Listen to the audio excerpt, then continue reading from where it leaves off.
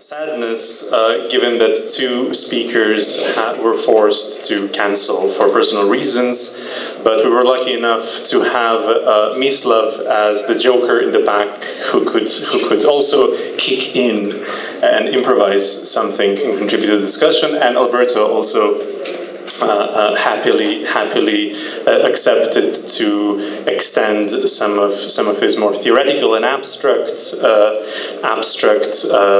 observations on equality to a more concrete discussion of equality.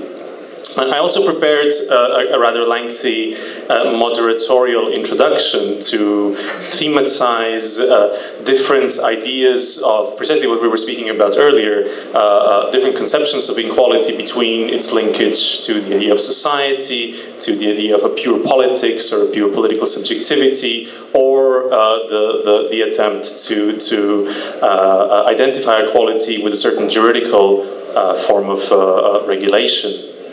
But I'm going to skip that, given that I would like to give space to the panelists, and given that we are shifting to a more concrete topic of the discussion around equality, namely education. But I have a little green book, which is unfortunately neither the green book of Gaddafi, nor the green book of the benevolent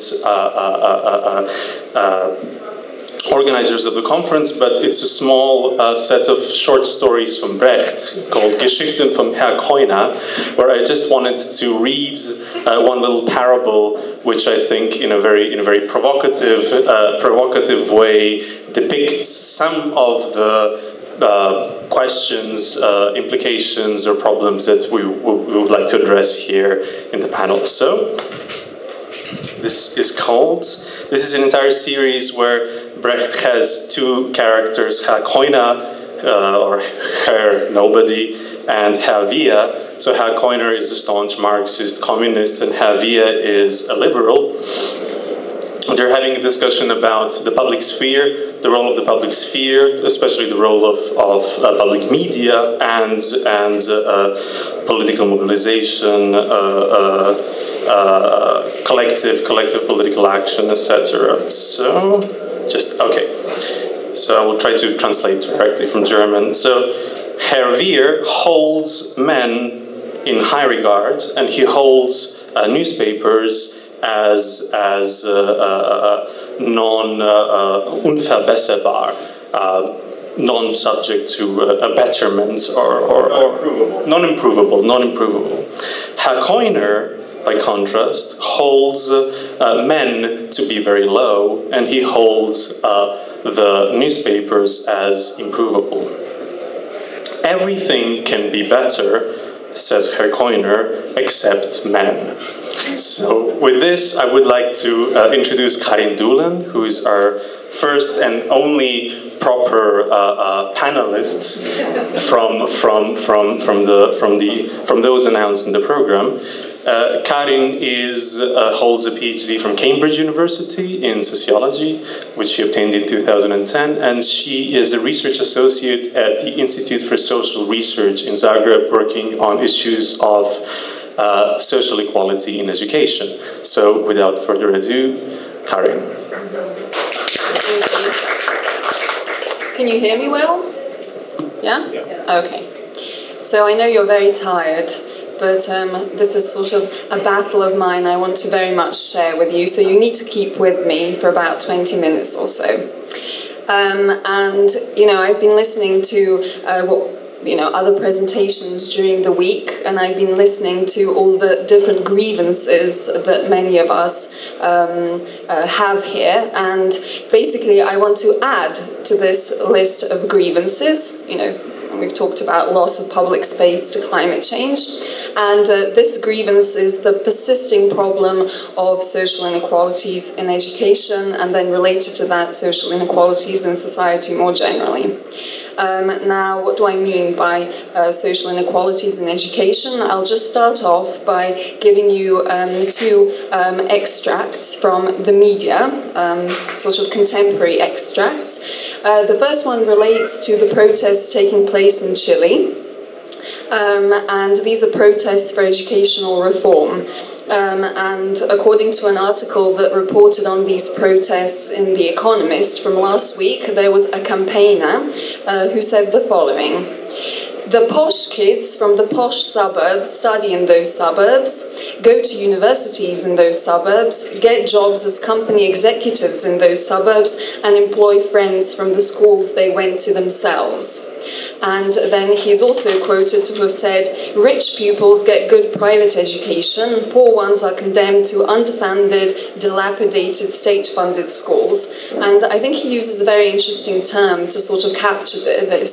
He uses the term educational apartheid, and he says that this educational apartheid is widely blamed for the fact that Chile remains a highly unequal society. So he's a rather sociologically insightful campaigner, I would say. And basically what he suggests is that there is a socially stratified educational system in Chile, which contributes to this broader social divide by privileging the already privileged and underprivileging the already underprivileged.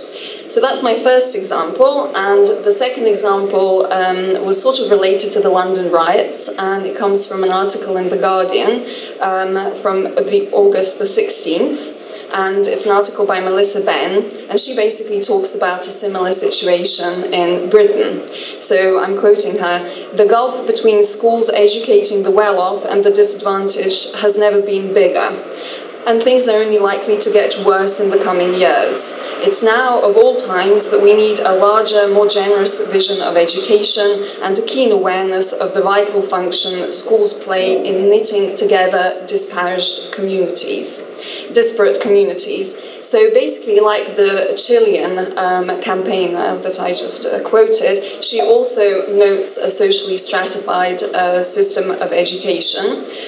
But what's interesting, I think, in her statement is that she sort of talks about education as a tool of social reproduction, but also as a tool of social transformation. So it plays a role in knitting together disparate communities. So the statement of the problem, just from these two media articles is rather clear. This is what basically we know. We live in unequal societies, and educational systems reinforce this. And they don't do it in a meritocratic manner, as some would like to believe, so by ability, but rather, in these examples, by wealth. So we have the sort of rich poor pupils. So this is the beginning of my presentation now. This was a sort of teaser.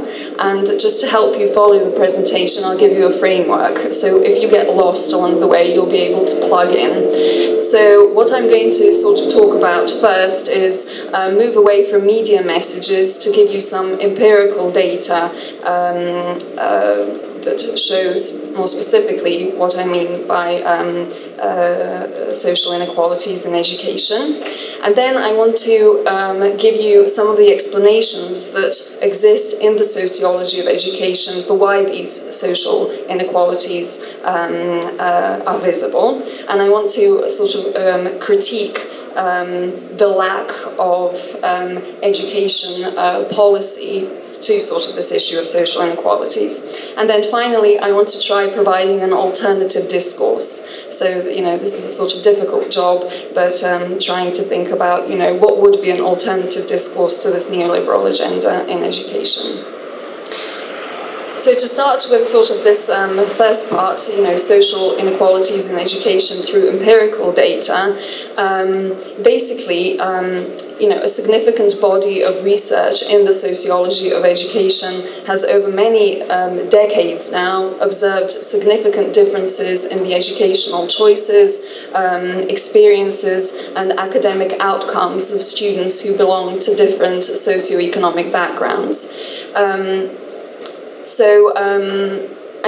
Basically, when I say different socioeconomic backgrounds, this is rather quite flexible. Authors talk about class distinctions, but my talk is going to focus on this sort of class aspect, although, it's important for me to say that class is also interrelated with issues such as gender, sexuality, ethnicity, but I'm sort of going to try and focus a bit more on the class aspect.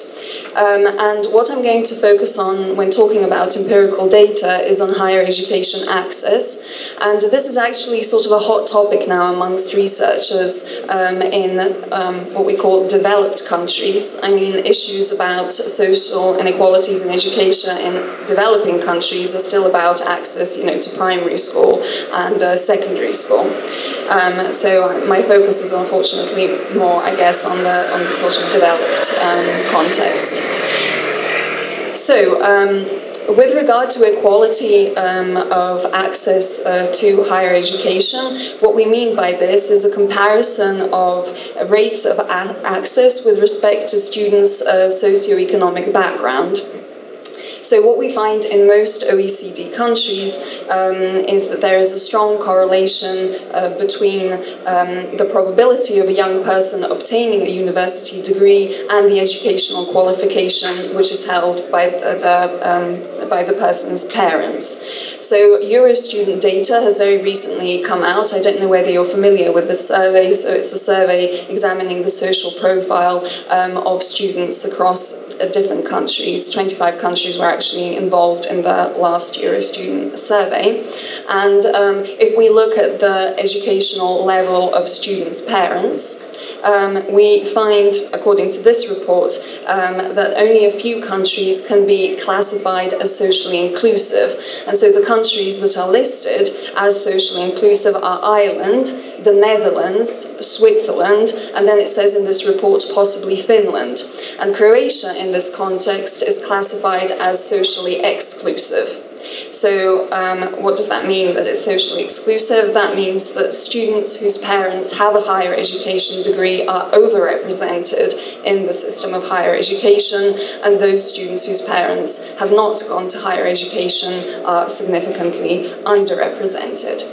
So this is this issue of, who manages to get into the system, but even when people get into the system, there's a further issue of the social distinctiveness of branches within higher education. So what we see is that students coming from less educated familial backgrounds tend to also end up in the sort of less prestigious university courses.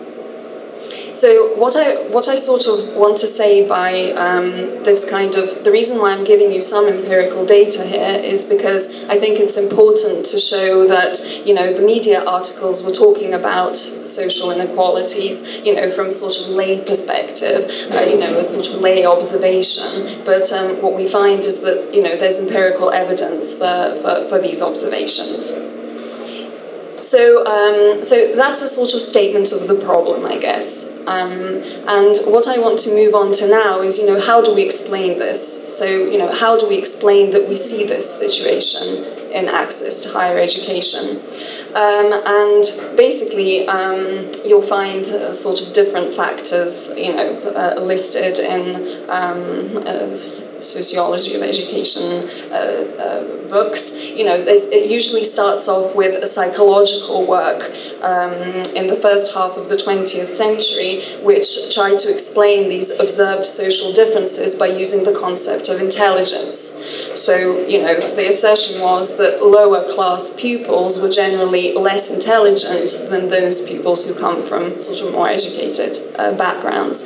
Now, sociological work has, empirically and theoretically rejected this, but very recently I was presenting Eurostudent data at the University of Rijeka, and one of the issues, so the Eurostudent survey is, a fixed survey, a standardized survey that so all countries have the same questionnaire for comparative reasons. And someone asked us in the audience, you're telling us that there are social inequalities, but have you looked at intelligence? So this is something that's sort of still that's sort of still around, I guess. But so more prominently, these intelligence claims were rejected in the 1950s and 1960s. And what happened then, that the emphasis on explaining was placed on sort of the familial background. So the assertion was that these students who sort of come from lower classes, they come from backgrounds which are culturally, financially deficient. and therefore these sort of, familial settings don't provide the cognitive and attitudinal socialization that's required for someone to succeed in education. So it was a sort of quite, blame the family sort of, discourse. But actually moving away from blame the family discourse, researchers started looking at education, at the educational system, and they started looking at sort of what are the organizational barriers that prevent someone from sort of succeeding in the system. And by the 1970s and 1980s, you had a very strong, in sociology of education, there were very sort of a strong Marxist discourse coming into these explanations. And this was a far more radical critique of the educational system. And prominent authors the role that the educational system has in reproducing and legitimizing social inequalities in order to legitimize, capitalist economy, were Bowles and Gintis. And there's a famous book that they wrote that was published in 1976, and it was called Schooling in Capitalist America. And basically, what they say is what the Chilean campaigner I quoted at the beginning said, which was that, there are schools for working class pupils that prepare them to get working class jobs, whereas young people attending elite schools are prepared for future managerial and professional occupations. And according to these authors, this stratified educational system is legitimated, and now I'm just going to quote, so it's legitimated through the promotion of an ideology of meritocracy, which, they contend, renders economic inequality acceptable by promoting the belief that poverty is a consequence of innate personal failings. So basically, if you're poor, if you're not doing well in education, it's about your ability rather than any other structural constraints that might be preventing you from sort of fulfilling your potential. So I just want to talk a little bit about my own research work, because I sort of examined in the major, research I've done so far, this issue of social inequalities in access to higher education, and then how students in their first year of higher education who belong to different socioeconomic backgrounds experience this first year of study, and what are some of the organizational issues that support them or thwart them in their progress. And since I've been talking about access to higher education, I'll focus on that aspect of my research. So the research took place at the University of Zagreb, and basically what I found was that, students whose parents have completed higher education themselves explain their decision to continue to higher education by using the term natural. For them, it's sort of natural to continue to higher education. It's not a rational choice, as some sort of theoreticians would want us to believe, but rather, it's sort of following the default educational biography. And, in this naturalness to continue to higher education, they're supported by the secondary schooling they've completed. So, these are students who have, to a large extent, completed grammar schooling. In contrast, students whose parents have not completed higher education, these are students who are more likely to go to vocational schooling. And unlike these more privileged students who, had this naturalness, for these underprivileged students, there wasn't a naturalness to continue. They sort of had to break with the educational history of their family. So for them, sort of important contacts were, teachers or other sort of significant others. Also then another issue, so apart from, parental support or, this kind of encouragement to continue to higher education or completed secondary schooling, we know that finances play a very big, a big problem. And in this survey that I conducted, there were very few students who estimated their family's financial status as bad or very bad. So Now, what I want to emphasize here in particular is that what makes the situation much worse is that the educational system reinforces these differences. So they reinforce the fact that not all parents have educated parents. They reinforce the fact that all students don't have the financial means to be able to continue to higher education. Now, how do they do this? Is basically by being blind to these differences. So what you have is there's in lower levels of education, there's lack of provision, institutional provision about, continuing to secondary school, continuing to higher education.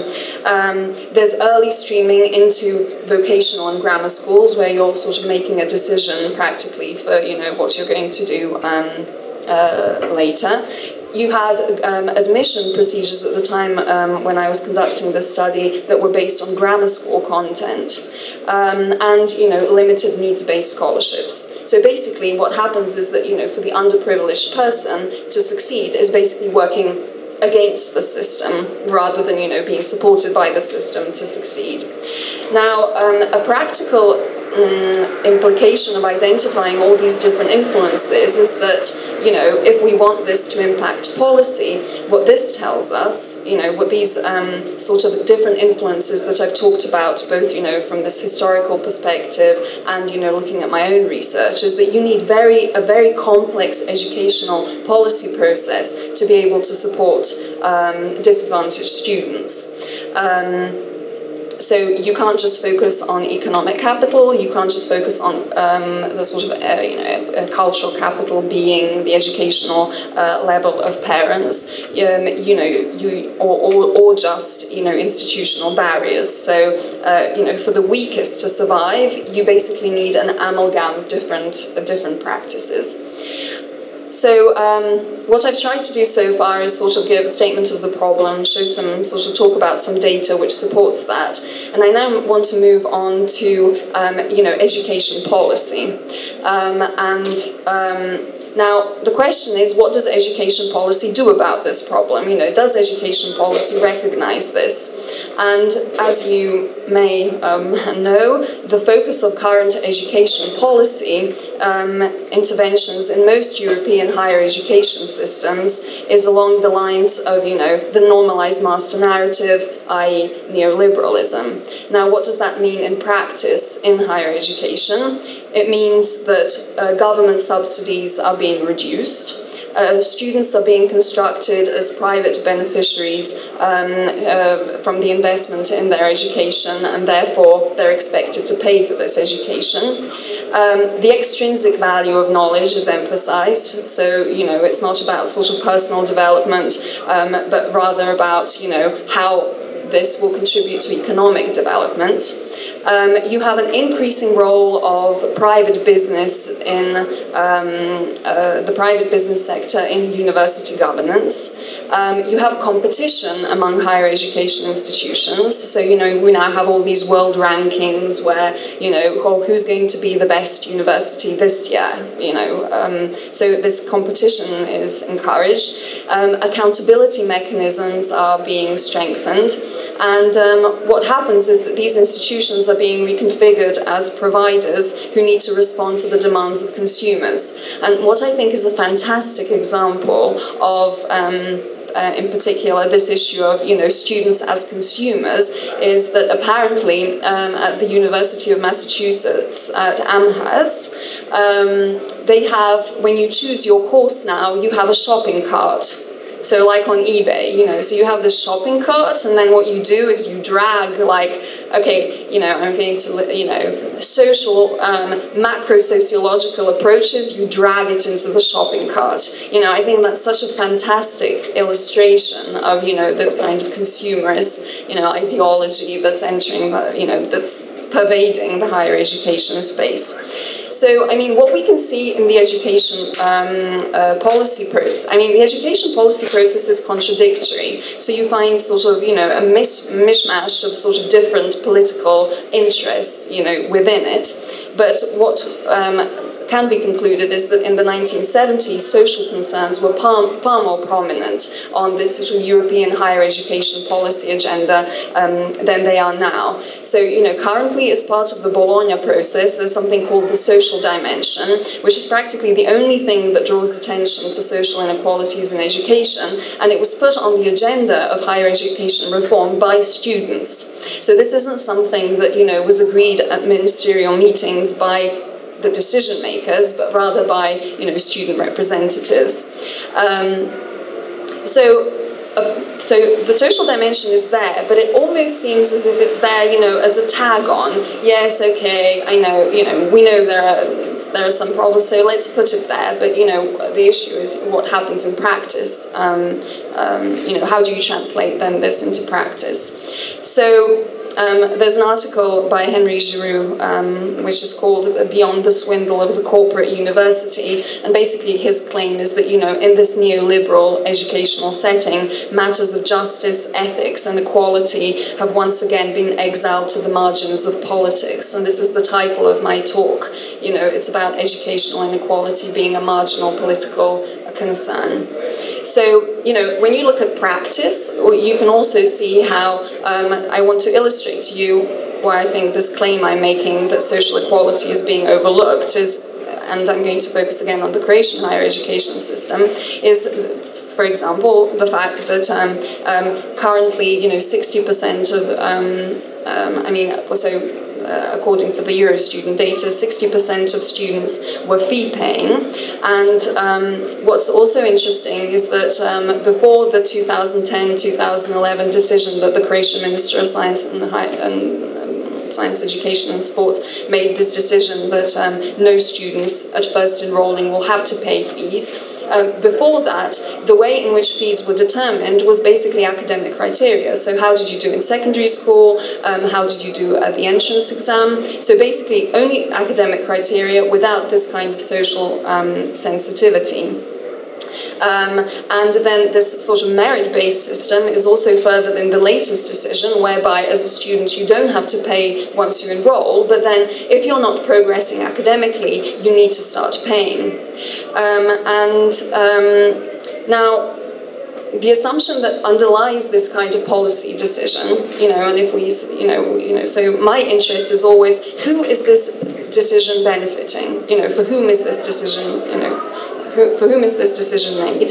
And basically, you know, paying tuition fees according to how well you do academically ignores all these influences I talked about at the very beginning. You know, it totally overlooks the organizational aspects which impact. So whether or not you have a well-equipped library, for example, do your teachers come in time to give lectures? You know, can you go to office hours? So it fully ignores the organizational aspects. It fully ignores the financial aspects, so whether you're a single, and social aspects, whether you're a single mother, whether you're working while you're studying. So basically, you know, the contention is that successful progress is not just sort of a function of academic ability, it's also, you know, a function of, you know, social, you know, much broader circumstances. And this is something sociology of education, you know, has been trying to put on the agenda for, you know, a very long time now. And what I want to particularly sort of emphasize here is that putting this focus on the individual as explanatory for academic success reminds me of, that was my summer book was Renata Salecl's Choice, and I've sort of taken a quote from her. So she says, above all, the self-made man, in capitalism, is independent from social constraints. With sheer determination and hard work, he could rise above the social and economic conditions into which he was born. And then later, she says, the idea that everyone can have prosperity and that those who remain poor just haven't worked enough. And I think this is an important point to make because it reminds us also of how we're constructed as individuals in neoliberalism. It's not just the technical aspects of neoliberalism, it's also about how it affects our subjectivities.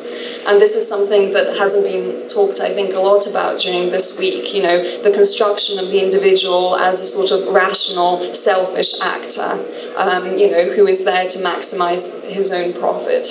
So I think that's sort of important to bring that in. And this brings me to my last part of my presentation, which is about alternatives. And I was recently reminded in a book by this acronym that was associated with Thatcher, which is TINA, and it stands for there is no alternative to neoliberalism, and I find that very worrying. So I'd like to think that there is an alternative, to the educational setup and to the more broader socio-political and economic setup. So when I think about, how do I spell out this alternative discursively, I find Martha Nussbaum's work very, very insightful. And I would recommend her book, Why Democracy Needs the Humanities, as well, for people who are interested in this topic. But she makes a distinction between education for profit and education for inclusive citizenship. And for her, education for profit stands for neoliberal values. So, economic growth under all conditions without sort of thinking about who benefits from such economic growth. And the vocabulary she talks about, this sort of other part, which is education for inclusive citizenship, is critical thought, a daring imagination, empathetic understanding, an understanding of the complexity of the world we live in. So this is a far more supple, attempt to define, discursively at least, what kind of an educational system would be an alternative to what we have now. And so I would sort of like to translate that a bit more specifically. And, I mentioned a while ago the sort of, what's the neoliberal agenda in higher education. So, what would be the opposite? So the opposites would be knowledge as a public good, knowledge as intrinsically valuable, university governance in the realm of the academic community and other civil society actors, cooperation between institutions rather than competition in rankings, understanding educational success as a function of interrelated factors rather than just it being a matter of academic capability. And I particularly side with Bowles and Gintis's radical call, and I'm quoting them now, for the dissident teacher, inspiring a sense of collective power and mutual respect, demonstrating that alternatives superior to capitalism exist, fighting racist, sexist, and other ideologies of privilege, and criticizing and providing alternatives to a culture that makes you feel you're not any good, just born to lose. And what I particularly want to take out of here is this, demonstrating that alternatives superior to capitalism exist. And, for authors such as Bowles and Gintis and myself, the remedy that's recommended for social inequalities in education is actually, transforming, society as a whole. And I think this is what links all our topics from this week. Sort of that's my feeling, from reclaiming public goods to fighting social inequalities to addressing climate change. What's sort of been an ongoing, I think, implicit message is that, to do all of this, you need to sort of look at the current economic order. So, what do I think in practice? This is.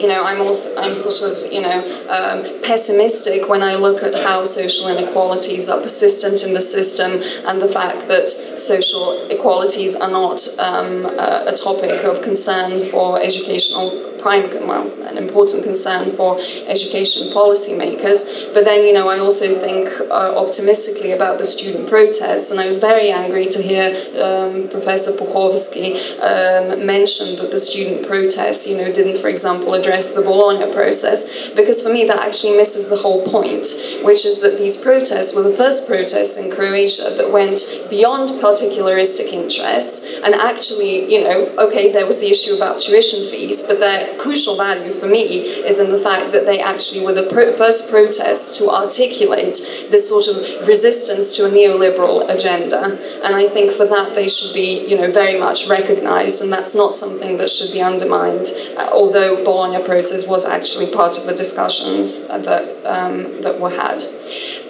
So what I'd like you to go away with, today is this issue that just like urban space or the environment, higher education is also, not just higher education, but education is also a victim of neoliberal commodification, corporatization, privatization. So there are things, things in common that can, bring people together to think about solutions together. Also that social inequalities in education are a problem with kind of, a substantial amount of empirical work to support this, and that because there are so many external forces impacting these social inequalities, this is a problem not just of the individual, but it's also a problem of society. So that ends my lengthy presentation on social inequalities in education.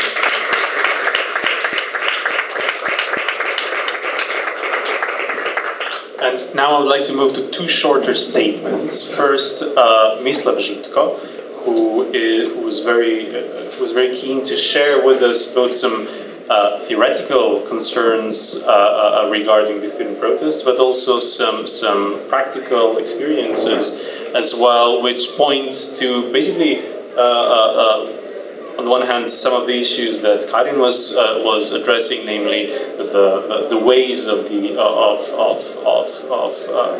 social analysis and political analysis in relationship to the transformations of institutions from within, concerning education, concerning the inequalities of access to education, etc. And on the other hand, the practical, basically, invention of alternative para-institutional or marginal forms of self-education and self-organization, which provides specific transformative potentials outside of the existing institutional system, which also links to some abstract theoretical issues that Alberto was mentioning, namely the idea that equality should be seen not simply as an objective process, as a regulatory process, but something subjective.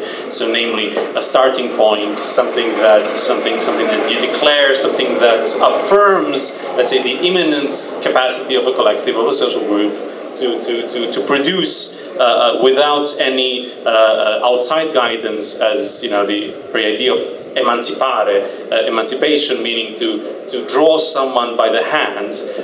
Here, emancipation would be seen if it is seen in a subjective sense, it would be seen as something immanent, as something starting from a specific affirmation of let's say, an intrinsic subjective capacity. So, Mislav. Thank you. Right. I talked about austerity and education yesterday, a bit longer discussion. And obviously I'm not going to bother with Pupovac anymore. I was invited here to talk a bit about student protests that took place in 2009. Of course, this is for me, in a way, an uneasy position because I really have a strong dislike for this insider approach or this position in which I have to talk as a witness of the event. I simply think that I have this uncanny feeling that my discourse is, in the last instance, underpinned only by some kind of raw experience, and I find this epistemologically unsustainable. So I will try to circumvent it in all possible ways. Obviously, there was a lot of talk about student protests, a lot of analysis done about student protests in Croatia and elsewhere, and a lot of sociologists and political theorists thought of it and or have seen it as some kind of quote-unquote authentic political event. For instance, Rastko Moćnik from Ljubljana talked about this new class-conscious cognitariat that rose up and kind of seized the power for a month in Zagreb. And of course, I would more or less agree with all of this analysis, although I have some kind of critical remarks. But maybe this would be a nice opportunity to say something different in terms of what were some kind of obstacles or problems that arose out of this student movement and the whole project of the occupation of the faculty and so on. And for me, I found Alberto's discussion very interesting because obviously equality played an important role in this as a explanation or as a factor that legitimized student struggle. It was always an important issue, and we always, the students that were actually involved in this process, we always thought about equality as a something that is theoretically important, but also as a fact that needs to be taken account in our practical struggle. And for me, now reflecting upon past events, it seems to me that the student protest and the occupation of faculty started as under the shadow of Jacques Rancière. It seemed to me that the student rebellion at first seemed as some kind of perfect Rancièrean rebellion, sort of a bunch of students and an anonymous group took over the faculty and moved radically into public space, and they did it without fear of authority, and the public and the dominant institutions were forced to acknowledge this, in a way, new force. But as time moved on, there was a problem arose, a problem I would like to call, or we could call it, the problem of expert discourse. As time went by, we needed to think and to formulate arguments about our cause, what makes our cause legitimate, what makes it politically and economically sustainable, and so we needed to develop some kind of discourse that would be based on some kind of facts, in best scenario, some kind of numbers or analytical figures that could actually support our claim. And this is the point at which we had to depart from Rancière, and we had to depart from thinking that this could all end up well if we just stick to this ideology of spontaneous rebellion. And so, for me, this opens up another problem, even more complex. Obviously, I will not have time to give you the answer or give you some kind of a recipe for the solution to the solution of this problem, which is good because I don't have any. So I find that historically speaking, there is a kind of a connection between leftist discourse and different kinds of leftist projects and analytical apparatus given to us by humanities and social sciences. And I wonder to what extent is this a good position for the left? To what extent do these analytical categories actually restrain us from thinking about social problems in a more pragmatic sense?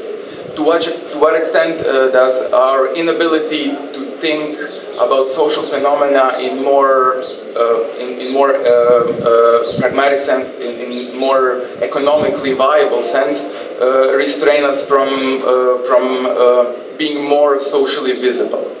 And so I feel that with this student rebellion and with this project, which was obviously leftist in kind from the very beginning, we've opened kind of a set of issues that were more or less visibly present throughout the whole this period of transition. Namely that the problem that the left has moved into the university and has left the political field and indeed the economic field to the forces outside of the university, namely the political and business elites. And so when you're with any kind of radical demand, when you try to put forward some kind of radical demand and you try to get the public to acknowledge your position, you are actually moving onto the terrain that was formulated by your enemy or an opponent. And so this fact alone forces you to rethink every category that you actually are using, and to really think over all of the notions and kind of theoretical discourses that you thought would be helpful for your political engagement.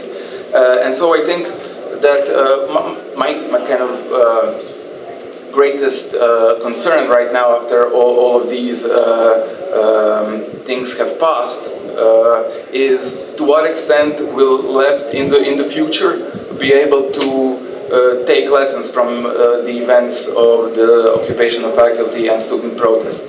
To what extent will we be able to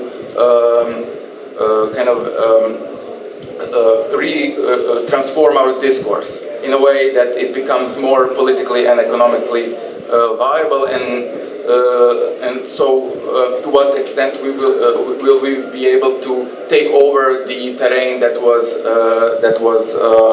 taken from us a long time ago, as Perry Anderson noted. There was a development he called Western Marxism, enclosure of Marxism within the university. And I think this is a good diagnosis for the entire left movement. And so I think that in a way the main problem today for the struggles that will come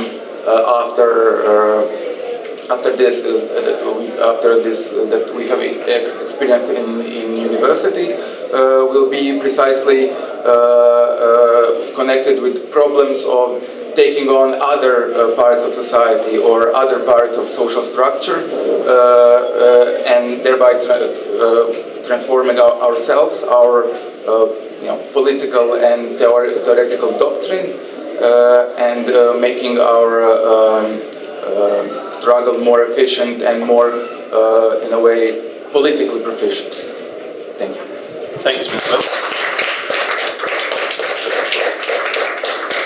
And now we'd like to pass to Alberto, who is going to give a reflection on the situation in Britain, on the one hand, regarding the student protest, and on the other hand, a sort of a commentary on some of the dilemmas that the left is facing that Mislav also hinted towards.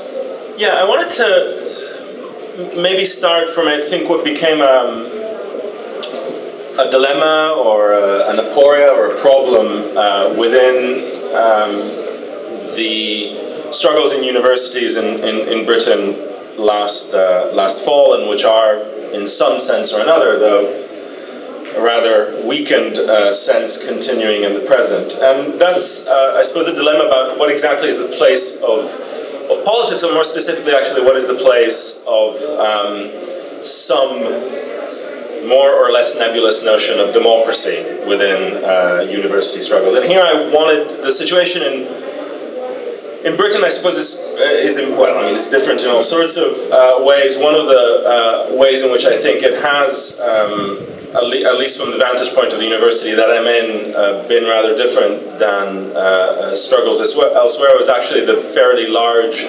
participation of lecturers' unions alongside students, and sometimes anticipating, sometimes reacting to things that were happening in the more specifically student side of things. And on one level, I think the question, if you ask the general question, is democracy possible in or through or via university? However you might understand democracy, then the most immediate answer would clearly be no. For a number of reasons. One of them, which I actually think is very interesting, that at least in Britain hasn't been dealt with more explicitly, is not just the hierarchical nature of pedagogy or what have you, but actually the fact that the university is ineliminably until sufficiently vast social changes, a mechanism for the uneven reproduction of labor power in society. And that's a kind of banal, but interestingly not often dealt with issue. I was very struck actually in terms of things that were being discussed at student assemblies and student movements, etc., that one of the traditional, like classical demands of student movements from the 60s onwards, having to do with selection, grading, evaluation, etc., was almost not raised at all, which to me was actually relatively shocking. On one level, this allowed for remarkable level of solidarity among students and lecturers trying to fight cuts and so on and so forth, but it remains, I think, a slightly repressed point that somehow would seem to be, at least prima facie, something that removes the possibilities for solidarity. After all, if a little number that I write in a piece of paper can make the difference between somebody, making £15,000 a year and somebody making £20,000 a year, then the extent of power exercised by otherwise perhaps not very powerful individuals in otherwise not very powerful institutions is considerable. And there's a further element which was really to what extent the natural, let's say, consequence of forms of political organization in occupations, assemblies, and so on, was to try to affect forms of institutional reform that could be, broadly speaking, seen as a kind of democratization. Now, in principle, I'm very, at a purely negative level perhaps, very favorable towards this, but in many levels, we have a fairly long experience of how these processes take place. Already in the 60s and 70s, the main point of discussion, whether democratization in terms of participation of students in managerial institutional decisions or indeed of lecturers, the main points were raised actually quite well by Ernest Mandel in texts that he wrote in the 70s, which were the traditional problems about the difference between workers' control and workers' management. I mean, one thing is having a participatory role within constraints that you have no control over, like budgetary constraints. And another one is actually having some level of political capacity that you can exercise. So if you take concretely the British case in a condition of radically lowering state funding for universities, especially in particular the humanities, where it's essentially just been wiped out, one of the possibilities, of course, would be greater student and lecturer participation in what? Well, in making sure that within the competition between universities, your university suffers less than the other one, so you can keep your job and your degree, etc. So in a situation that has been systematically atomized by this mechanism of the student as consumer, the university as competitor, and the lecturer within the university as competitor, the possibilities of finding democratic or egalitarian or political forms that allow for a resistance to these forms of atomization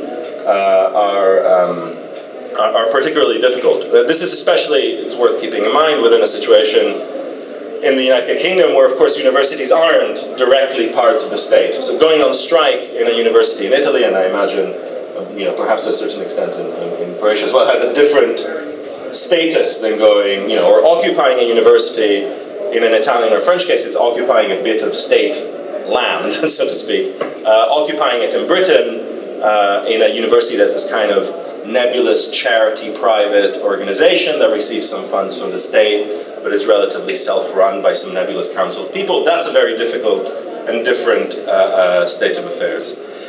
And so, in many ways, I think inevitably the struggles that take place in universities are, and I think this is one of their pedagogical elements there, of necessity contradictory struggles. I think, for instance, so much as one might fight for ameliorating the ways in which universities reproduce social inequality, for instance, right now in Britain, by fighting against the fact that universities are going to, if this continues, become increasingly racially homogeneous spaces. Gains that have been made by working class and minority access will be pulled back. And on one level, the question then is, how do you fight for that without, in a sense, fighting under the presupposition that it's a good thing that your job is to reproduce the labor market, and that in effect you can do this in an egalitarian way. Because it's almost impossible in that sense to get outside of a meritocratic discourse, a discourse of social amelioration, and a discourse which is immensely problematic, I think, though one still uses it. So that's kind of what I wanted to get at. I mean, the immensely problematic discourse of the university as the institution which functions as a buffer or as a compensation for a society whose every other mechanism of reproduction of which is deeply exacerbating of inequalities. And I think that is both, it's both in a sense what gives the university, because of the kind of ideology within which it's reproduced and the values that are projected upon it, it's what gives a university an interestingly tactical role within broader struggles within society, but it's also one of its, it's one of its weaknesses, even within the, even within the domain of its neoliberal transformation into a domain of consumer choice, etc. This is taking place explicitly, still maintaining that ideology that the university is what allows to correct the inequalities of access to the job market, what allows to ameliorate those elements. Now, obviously, in the concrete sense, one struggles for not being an agent of an exclusive and exploitative institution, and I think that's absolutely crucial. But I think it's important, and I guess this might relate to Mislav's comments, what the broader horizon of it is. And I think the shift, which is very evident in the United States, from the university as a domain of ideological and class reproduction of a particular sort, to the university actually as a much more directly financialized domain, where actually the point of the ideological role of the university is not to create students who are not critical thinkers, or to create students who somehow acquiesce into capitalism. It's creating people with £50,000 worth of debt. That's a fundamental, I think, and the fundamental function in a way. And I think one of the problems is also, again, how does one concretely engage in these struggles without, for instance, over-valorizing the university as an institution. I, for one, don't think that there's anything particularly necessary, for people to be in universities as such. I mean, this is just a concrete fact of the forms of reproduction of our society, and within that institution, then one struggles for particular forms of more emancipatory practices, etc. But I think the limit, to me, and it's a necessary limit of the kind of discourses one necessarily engages in, is to want to reaffirm the fact that this is the special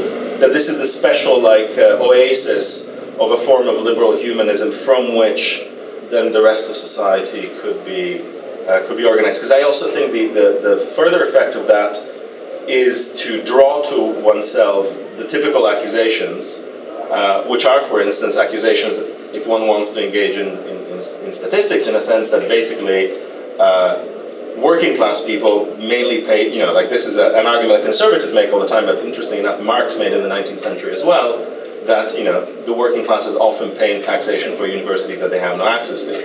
And so that which has been a very strong ideological point by a pseudo-fair right to say, well then, we should, because they're middle class things, we should turn them into consumerist places.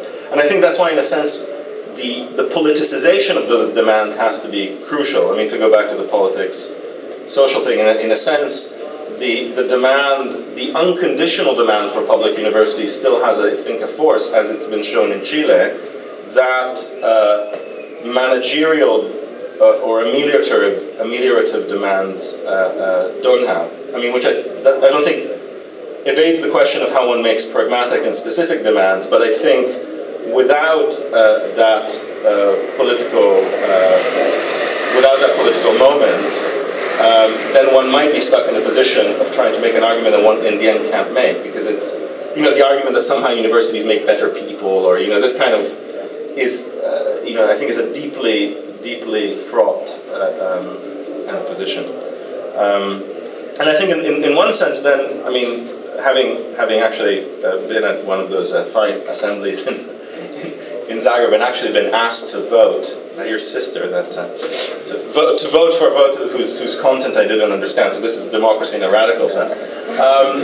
One of the things that's been very striking, at least in the British case, is that the points where the politics take place haven't straightforwardly been in terms of the management of the institution, have been in actually vaguely Rancierian and rather irregular moments, like the fact that strike pickets now illegally involve students and random people who walk in from the street, which according to British law is the big, it's a picket is something that can only be done by like 8 people at a time, and if anybody shouts at anyone else, then it's illegal, you should call the police, etc. One of the results of what's happened in terms of the student movement and union activism has been the sort of repoliticization of things that were treated as the management of labor struggles. And I think that's actually, in one way, a particularly kind of positive dimension.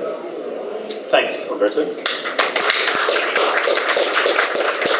I think we have 15, and we can perhaps stretch it a little bit further, 15, perhaps 17 minutes for discussion. So I would like to invite the floor to this very interesting sets of problems that were posed on the table. On the one hand, the very definition of the singling out of the university as a symptomal moment for a re-articulation of questions of more radical ideas about equality, to what Mislav was pointing towards, to let's say a lack of specific forms of public address on the contemporary left, and the necessity to, in a sense, not simply repoliticize things through general universalist discourses, but also give very practical, pragmatic explanations and arguments which might sensibilize the public sphere for more left arguments to the perils and the limitations of the university as a site of struggle in itself that Alberto was mentioning. So please, any immediate questions, comments?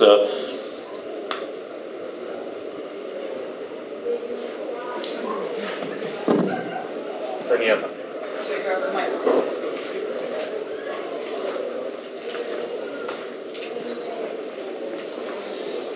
Okay, I would like to thank all the panelists for this interesting panel, and I think I'm going to comment because the contributions were very, I guess, stimulating but also diverse, and it was difficult for me to formulate an explicit question. But first of all, I will follow up actually on what you said, Ozren, and some of the stuff that Mislav said.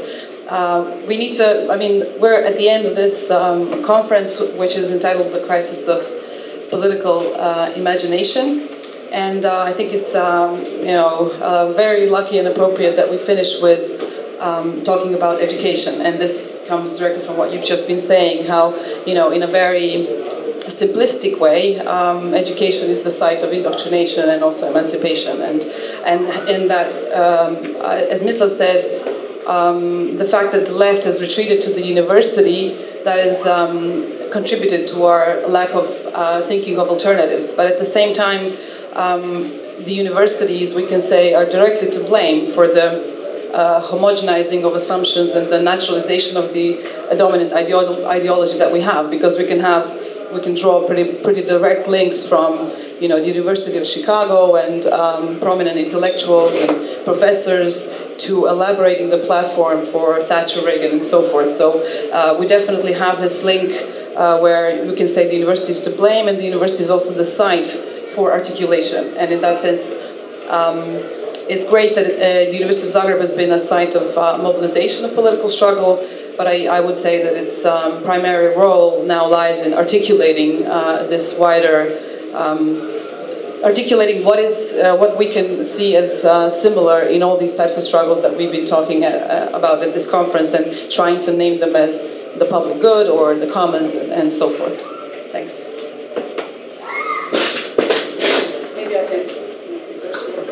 Comment on that? Yeah, sure. Yeah, I just wanted to say that, you know, the way in which sort of we've talked, I think, a bit about the university here is almost in a sort of, you know, as if, I don't know, the interests within the university are kind of quite homogenized. But the reason why I think sort of neoliberal education policy has been so successful is because within the university it serves someone's interests. And so, you know, that makes it a more complex space. And so when we think about it, you know, as a site of struggle, you know, within it there are struggles. And, you know, if we think about the relationship now with the social sciences and humanities in relation to funding, you know, and then the natural sciences, there was the whole issue when there was the right to education. I mean, will faculties like the Faculty of Economics and some other faculties, you know, who will be supporting, you know, the right to education? So I think one of the things we need to bear in mind is the sort of, you know, how within the university there are different power relations which also impact how successful policy goes through. But also, I think something that I wanted to mention in my presentation, which I forgot, which I think is important, is how, you know, a lot of critique is directed in education, you know, with reference to education policy in Croatia to the Croatian government. And if we again sort of think about, you know, different power relations, I mean, the education policy, the two main, if we think about main documents in Croatian higher education, they're written by, you know, the World Bank, the OECD. So in a way, education policy is removed from national context to supranational contexts. And so you find that national education policy is in a way almost, you know, in a subordinate position to this. You know, so there's also, you know, issues of resistance at national level to sort of supranational, which I think makes the, you know, makes the struggle even, you know, more difficult, because the addressee is even further removed than the addressee used to be. Yeah, just a little comment. Yeah, the name of the conference is Crisis of Political Imagination, but I think that this crisis of political imagination is a direct consequence of the crisis of capitalism. I mean, this is a kind of, the crisis of capitalism for us on the left entails the crisis of political imagination. And I mean, we can learn so much, as you said, from neoliberals, because they were on the political and academic margin for quite some time, for decades actually, and they were struggling and organizing themselves until they were in a position to take over the society at large, right? And with regards to these problems relating to the university, I think university is a powerful tool. It is ambiguous, but it can be a powerful tool. And I was kind of trying to accentuate the pragmatic dimension of political struggle. It is important, in the end, to simply to ask two questions. What are the pressure points when we are engaging in some kind of political struggles? And what power we have and what power we don't have. And so these are kind of common sense notions and I think good entry points to really orient ourselves in the political and economic field. Because when we look at the history of the left, you can interpret it in a way as a history of confusion. Especially the period of 1980s and 1990s, when capitalism was in fact stagnating, but the financial markets rose, and this confused left to the incredible extent. I mean, first some theoreticians said, well, the class, this whole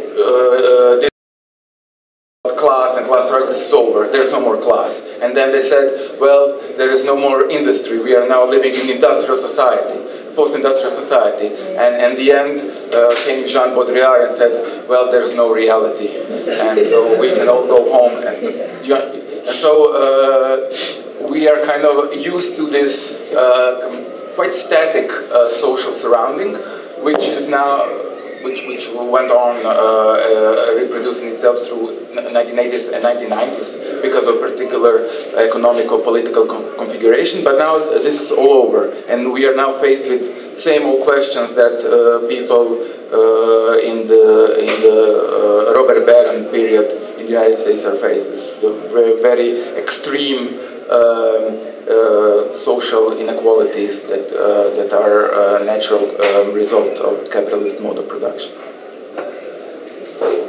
Any further? Primož?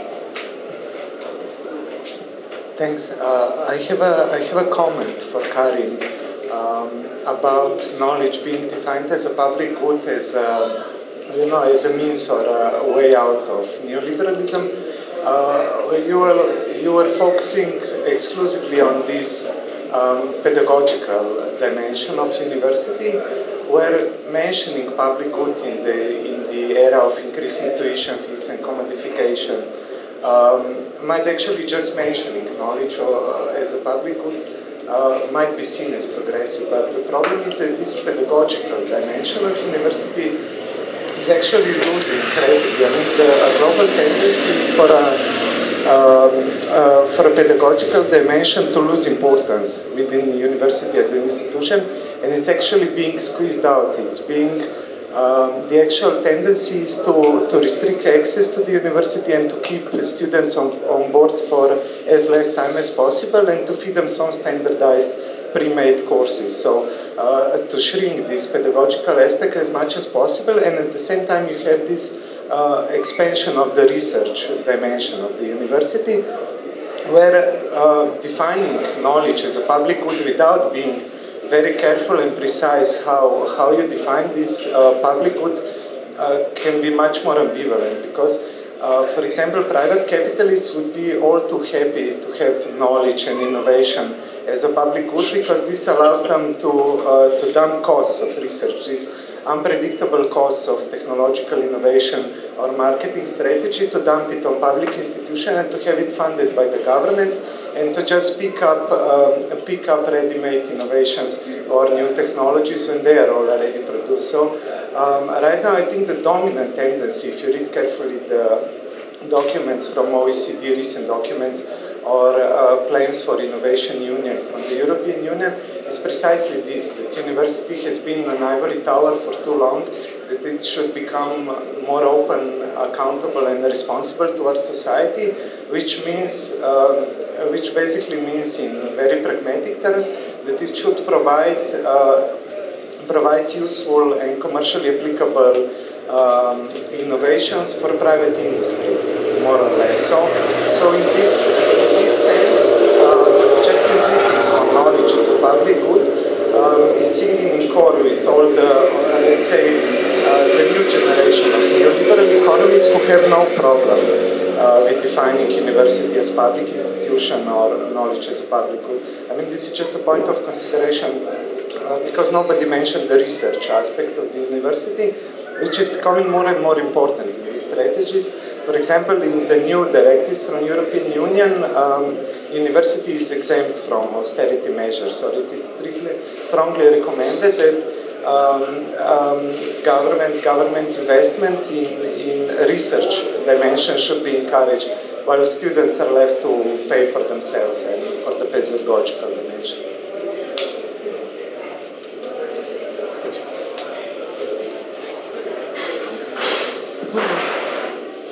I need to think about this comment. I mean, you know, it's I think it's a very complex comment. You know, you've sort of brought you brought different things in. I think sort of in the way in which I've sort of constructed, you know, knowledge as a public good is in essence a kind of resistance to the ways in which it's being constructed exclusively as something that contributes to economic development. So, you know, it's not just economic development, but also, you know, the benefits that the individual can reap from, you know, getting a university degree, rather than sort of also thinking about what universities were traditionally thought of as, which is more about you know, whether or not that was happening in practice, but more about these issues around citizenship and social responsibility and knowledge dissemination. So I guess, you know, it's a sort of discursive resistance to